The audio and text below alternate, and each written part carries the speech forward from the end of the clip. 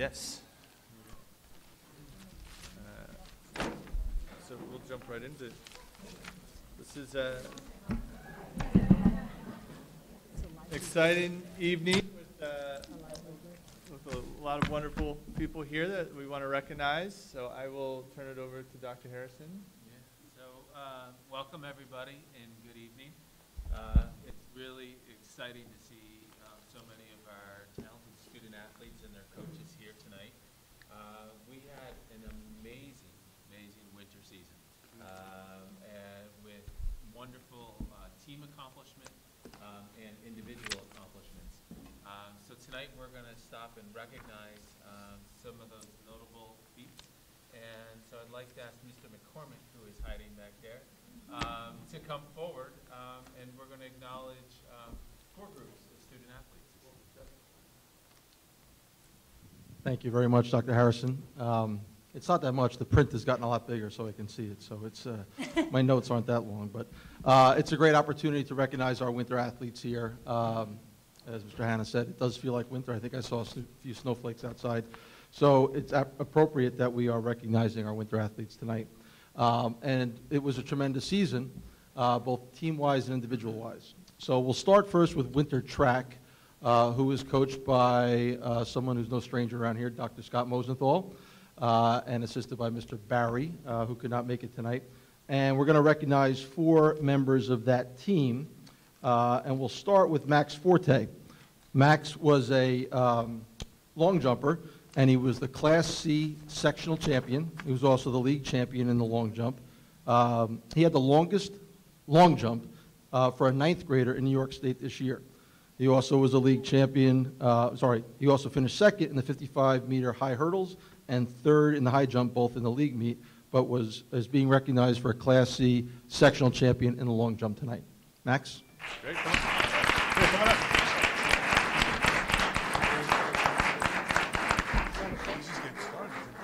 up. Yeah. Here you go. Great time.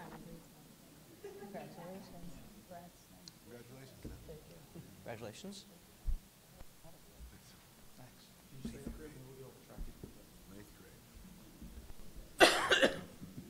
Next up is Adama Ahmed.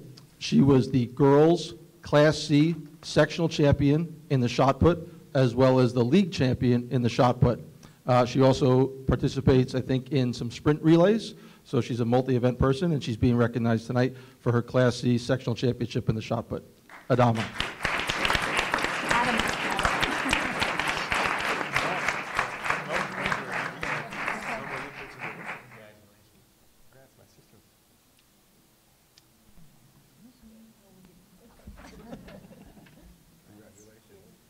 Congratulations. Our next winter track athlete couldn't be here tonight, but he's no stranger to coming to these meetings.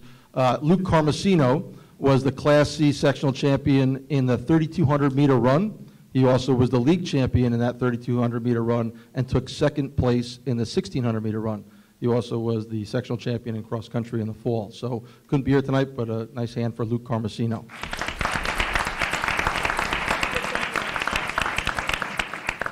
And our last winter track athlete, again, no stranger to coming to these meetings, Zoe Maxwell. I know that. I'm saving that. So Zoe, league champion in the 55-meter, 300-meter, and triple jump. Class C sectional champion in the girls' 55-meter and the triple jump. 2nd in the 300 meters. She qualified and competed in the state championships in the 300-meter. And she's being recognized tonight, obviously, as a Class C sectional champion, and it's her birthday.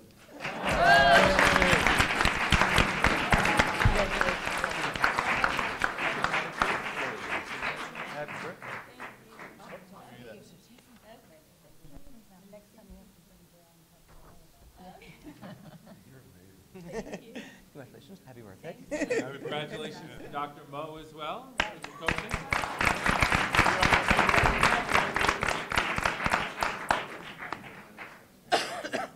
I would mention Dr. Mosenthal's done this for the last couple of years. In his retirement, I doubt he would have thought he'd be spending long days at the Armory and Rockland Community College. But thank you so much for your efforts. Great job.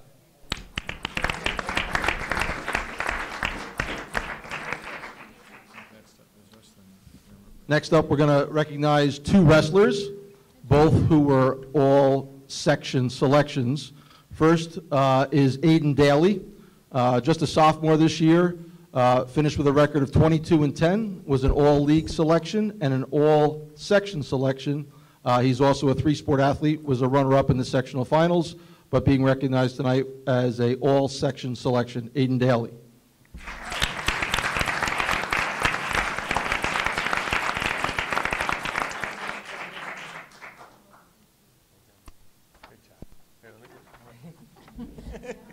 Before you get too far, I gotta give you a certificate. Pass it down the line. Congratulations. Next up is Joel Andrade. Joel compiled a 30-11 record his senior year and amassed 60 wins over his junior and senior year. He was an all-league selection and sectional champion in the 120-pound weight class, which sent him to the New York State Championships. He's the 14th sectional champion in Irvington wrestling history. He's going on to the University of Chicago and intends to wrestle there, being recognized as a sectional champion, Joel Andrade.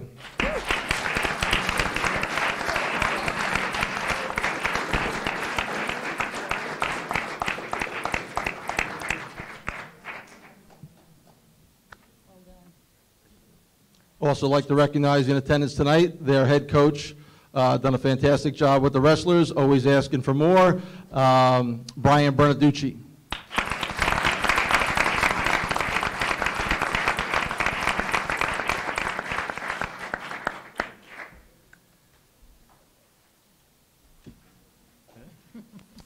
On to boys basketball.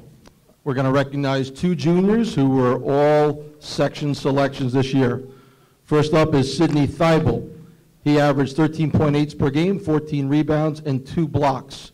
He was named to the all-tournament team in the Michael Toohey tournament. He was also an all-league, and he's being all-league selection, and he's being recognized tonight as an all-section selection, Sidney Thibault.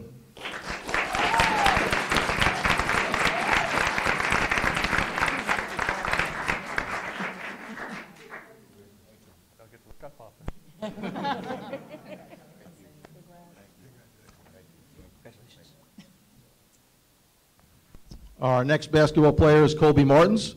He averaged 19.5 points per game. He was an all-tournament selection in the Michael Toohey tournament as well as the Hendrick Hudson tournament.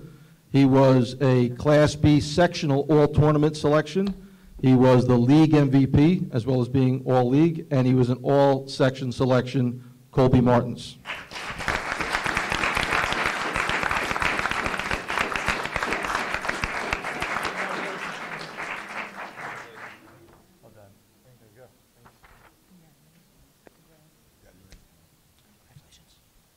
Joining them tonight is their coach, Scott Brennan. As I mentioned, the team was league champions with a overall record of 19-4. They finished second place in the Toohey and the Hendrick tournament.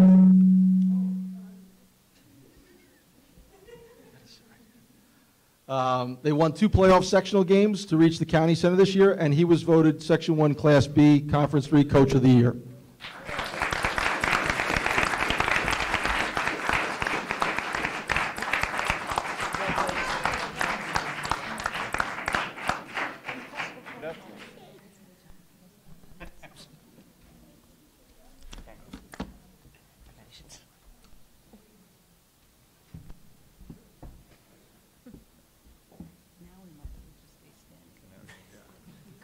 Coach Marr for the okay to go ahead. We were waiting on one more coach, but we'll start with the players. Girls basketball is our last team being recognized tonight. Again, no strangers to coming to these meetings. Girls basketball team had an amazing season this year. They were the league champions, they were sectional champions, they were regional champions, and they were state runner-up. They finished with a record of 25-2. We're going to recognize each of the members of the team. They're going to come up for their certificates. But one note I would say, when I go around and see all my colleagues and stop in and see many people who see our girls basketball team play, the one thing they always talk about is the amazing teamwork. So as each of these players are called up, every person works together in this team. And I know Coach Marr has many sayings, but she believes they act as one, pulling on the rope, I believe, as one. And it's never more evident than when you watch them play. They move the ball, they pass so well, they are truly a team. So we will call up each member of the team and recognize a few individuals along the way. First up, Katie Laboon. She's here.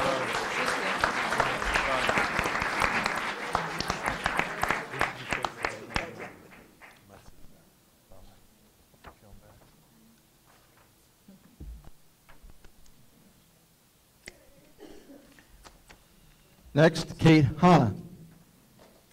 Kate Hanna, sorry.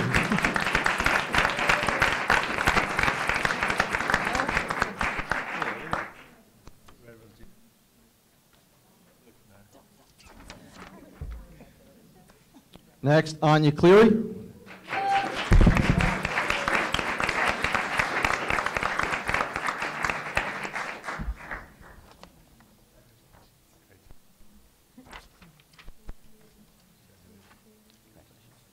Grace Thibault.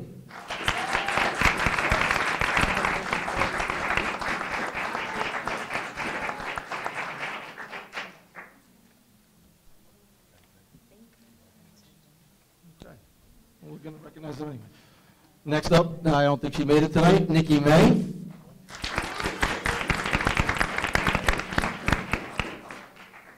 Next up, Miranda Farman. Couldn't make it tonight. Mia Mascone.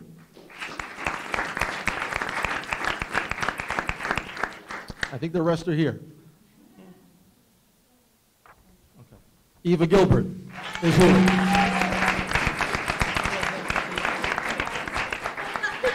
Hope you had a good game. Well, congratulations. I think our next member is not in attendance, but I would like to recognize Abby Conklin, who is all league, all section, and she was voted to the Class B sectional all tournament team, Abby Conklin.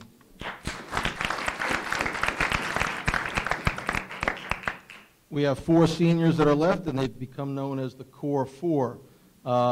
Just a little bit of numbers on the Core 4 to give you some perspective on the last 4 years. Pretty impressive. 4 league championships, 4 sectional championships, 3 regional championships, and 2 state final appearances. Overall record over the last 4 years of 94-8. So these 4 seniors had a number of individuals awards as well. First up, Mary Brereton.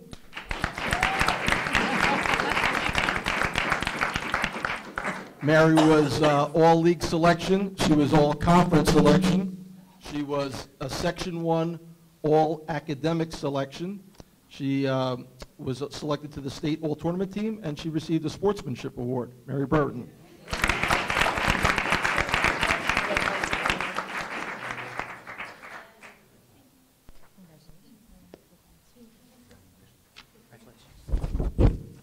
Next is Heather Hall. Heather was all league, all conference, and also voted Section 1 all academic. Heather Hall.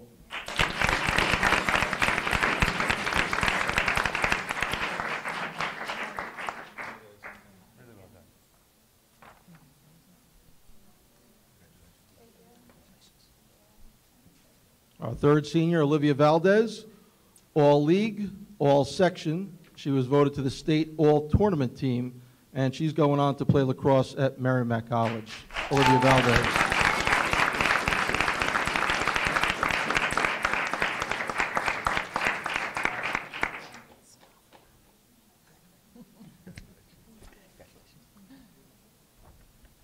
Our final senior, Kelly Degnan, all league, all section, and MVP of the Class B sectional tournament. She's going to play basketball next year at SUNY Plattsburgh. Kelly Degnan.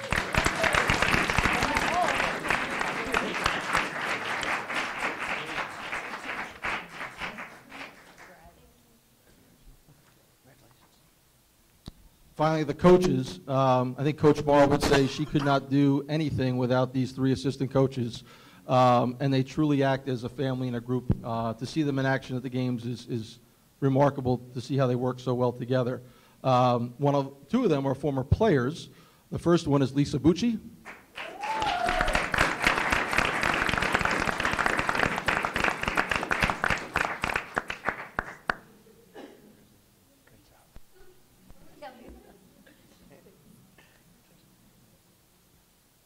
Another assistant coach who's also the JV coach, but is at all the varsity games and contributes so much, not here tonight, but Michael Tulin.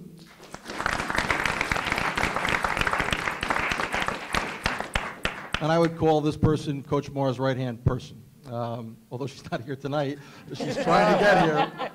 She's picking up her son, and those kids are around it all, and that's more to the family atmosphere that Coach Marr has at her games, but a true value to the team, and that's Barbara Constantine.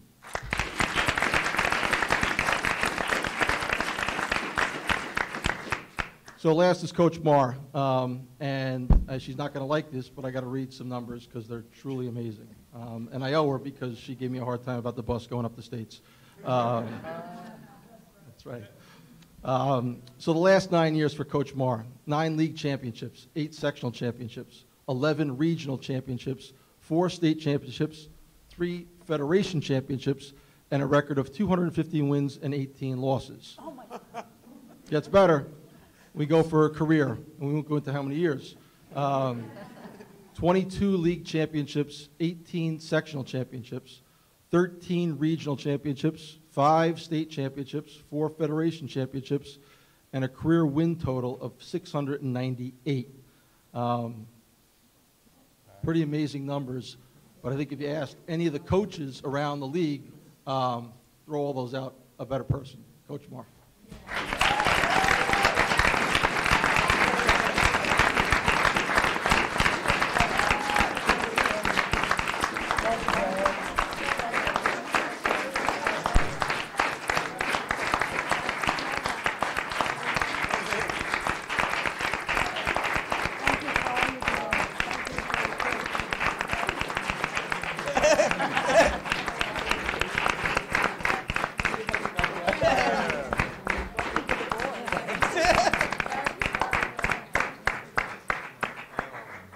So for your photo, come over here. We don't want you looking like you're stuck against the wall. We'll get out of the way. Can we lift the screen up? Yeah, can we do the screen? No. Go.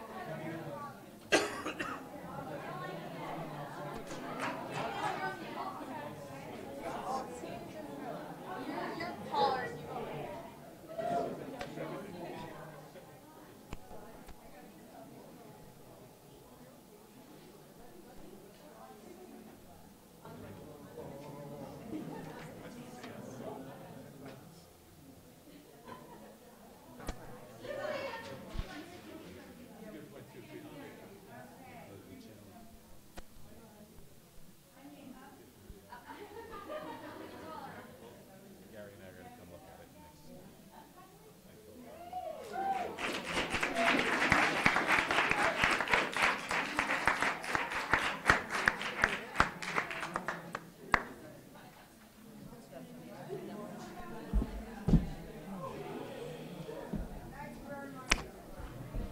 Thank you. Thank you, Coach.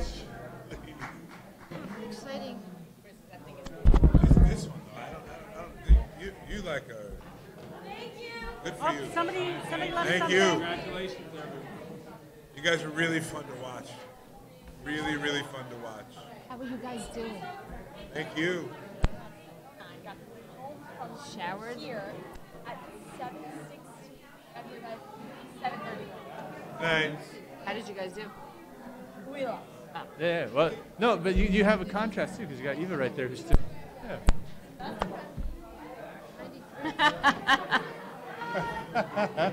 It was so much fun to watch that team.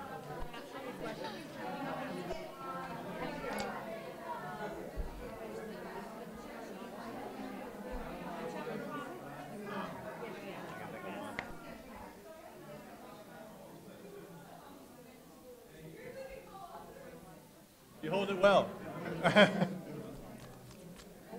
Were you there all along, Erin? She just walked in. Oh, okay. Yeah. Because maybe Sydney Thibault was right in front of you, in which case that would, so maybe Sydney Thibault was right in front of you. Like who? Whose baby is it? Oh, yeah, yeah. Oh, Dahlia's. All right, bye. All right, congratulations. Good night, Dahlia. Hey, Dahlia, congratulations. She's the best.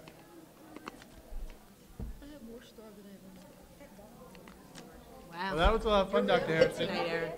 That last one. Dahlia? That's her So, youngest son. Look, it's we're now going to move to from the past to the future I've been in this position before. with the 2018-19 proposed budget, which we spent a good amount of time reviewing and discussing. We may need to close the door. Thank you. Showing promise. So, Dr. Harrison, over to you. Thank you, Mr. Hanna, appropriately stated.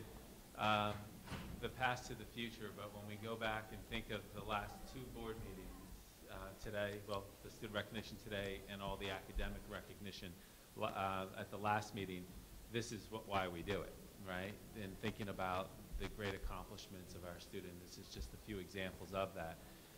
As promised, this is a quick presentation this evening that is recapping what has been a thorough and really strong process this year that has been grounded in our vision for tomorrow and thinking about those principles that we want to make sure that we're focused on at all times to ensure that we're providing the very best for our schools while keeping a watchful eye on the tax dollars for our community.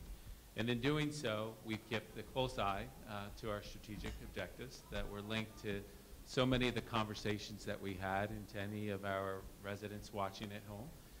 If we go back and look at previous presentations, you'll see the correlation between our strategic objectives and many aspects of our budget that we've developed this year.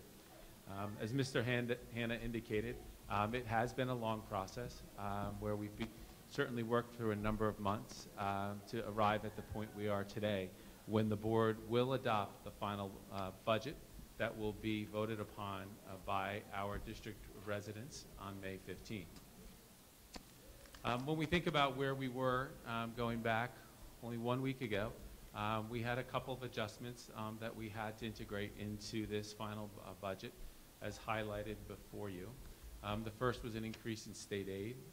The second was a reduction in the campus late bus, which also not only was it reduced from 5 to 4 days, but we also agreed that we're going to look at this as a pilot program and evaluate it mid-year. And then there was one modest little adjustment that we made in push-ahead numbers as Carol was fine-tuning things. And then finally, with these remaining funds, we're looking to invest them in our school safety and security initiative this year. So with that said, a summary of the considerations that have been worked into the budget for this year. And I think the one thing that the board and administration and our community should be proud of is looking at the balance, that we're investing in students with some new opportunities. We are finally able to look to deliver on our vision for a K-12 continuum of Project Lead the Way with an addition of a K-2 program. And lots of focus on our facilities and, of course, some focus on our finances by looking to invest some money towards tax certs. I do want to note that where you see the double asterisk around security initiatives, where we see a figure of $86,175, to draw your attention to the bottom of the screen, where the total that the board is investing in security initiatives exceeds $122,000 in the 18-19 school year. That said, I've reiterated the point many, many times that this is a very tight, very conservative budget. We're going to have to be cautious as we move forward. And over the last few meetings, I've drawn attention to the areas of special education, tax certs, and facility needs as areas that we need to have caution moving forward. The one thing, as I said before, but this does align with the vision, and it provides for so many different aspects to deliver a well-rounded, very responsible budget, again, touching on so many important aspects of the school district's operation, beginning with the alignment of our strategic goals and objectives, all the way down to making sure that we have compliance with the New York State tax levy cap. Here's a calculation of the cap. with the allowable increase of just more than $2.2 million. And our projected revenues for this school year, and you can see an increase of $2.247 million, looking at a variance of 3.8%, for a total proposed budget of $61,348,175. And the expenditures, which of course align with our revenues that are forecasted for the 18-19 school year. A visual to highlight where our monies go. And when we step back and look, and the point that we've made on numerous occasions, that almost 73% of the funds go directly to personnel. So you can see that almost all of the money that we have goes directly into the classroom for the folks that are responsible for delivering the education and those for caring for our school buildings. We've also broken down our expenditures by individual function areas. So when you look at those larger categories to get a sense of where the growth resides each and every year, this is something that's important to look at. You can see the one negative that stands out this year, which is debt service, where we've seen a reduction of 15.4%, which obviously helped to offset some of the additional increases that we've discussed throughout the process. A quick visual to help residents to calculate their taxes for this coming year, utilizing this year's estimated tax rate. And an overview of our budget trends to look where we have gone through the years. Again, looking at really what has been a lot of conservative budgeting over the past years. So we, in some numbers that were already referenced before, and looking at the total budget amount of $61,348,175, percent budget increase of 3.8%, and then the tax rate, which is 1941. We always have to keep in mind a contingent budget, and this is kind of the ugly of a budget going out to a school vote. If we went out to our vote in May and it was defeated by the voters, and then there was a subsequent no vote in June, we would move towards what is called a contingent vote. And in doing so, we would have to make significant reductions to our school operations. And it would require us to make cuts of approximately $2.2 million. And we would only see, as noted, a growth in our budget of approximately $24,000. This would be a horrible scenario, recognizing the things that we need to cut would be things that would be all the extras outside of the classroom. We couldn't purchase any new equipment, so think of technology, think of facilities, think of resources that are coming into the classrooms on a regular basis. We would only be able to utilize our buildings for community use, outside use, in emergency purposes. All other areas, we would have to look at reductions in student programs. So you would have to think outside of the core initially and look at extracurricular and co-curricular programming, and then begin to consider elective offerings. This would be horrible, as it would change the Irvington that we are so proud of today. However, we hope that we will never find ourselves in this position. We have seen support from our voters for many, many years, and we are hopeful to earn their trust and support once again this year. So tonight, as we said, is the adoption. On May 1st, there is a hearing, no formal presentations. We start at 7:15 and with a quick hearing, and followed by a regular Board of Education meeting. And then the all-important day of May 15th, the budget vote and trustee election. We begin our roadshow tomorrow. Carol and I will be visiting with the PTSA to provide a similar overview of the budget for this year. And then there's a number of other opportunities for community members to come and learn more about the budget as outlined here. But additionally, if folks have any questions, there are lots of resources on our website that you can review, and you can always email us at budget@irvingtonschools.org. Reach out to any of the administrators or trustees who would be glad to answer questions. Great. Thank you. I don't know if the board is aware, but Carol's presentation at PTSA is very popular. I went last year and you had a packed room, if I remember correctly. It's not always the case for a budget presentation. I'll remember shower tomorrow. All right. All right. So really at this point, it's, if anybody has a final thought they'd like to share, because then we'll move forward with a vote to adopt the budget. Before we do so, any last thoughts? Okay. For those who happen to watch on video, we have had a number of discussions over the past couple of months, so I can refer you to those to see the types of questions, and there's also a number of documents on the website beyond tonight's presentation that people can look at. So could I get a motion to adopt the 2018-19 budget? So moved. Could I get a second? Yes, sir. All in favor? What? It's a roll call vote. Great. Let's make it special. Do you have a preference in which order I go? Yes. There we go. Maura. Brian. David. Catherine. Aye. Maria. And I will say aye as well. And I will, so I want to just, I forgot to mention that Deb Hargraves was not able to join us today, but she has been a great participant in the process. She can be here. But congratulations in the process, and thank you to our administrators for leading that process. And on we go to a hearing and a vote on the 15th of May at the Main Street School from 7 a.m. to 9 p.m. Looking forward to that. So next on our agenda, we have the property tax card. Is there any discussion or presentation, or we just note that it's Required document. Yep. okay? So we would vote to approve this? And no roll call. Okay. Can I get a motion to approve the 2018-19 property tax report card? So moved. May I have a second? All in favor? Aye.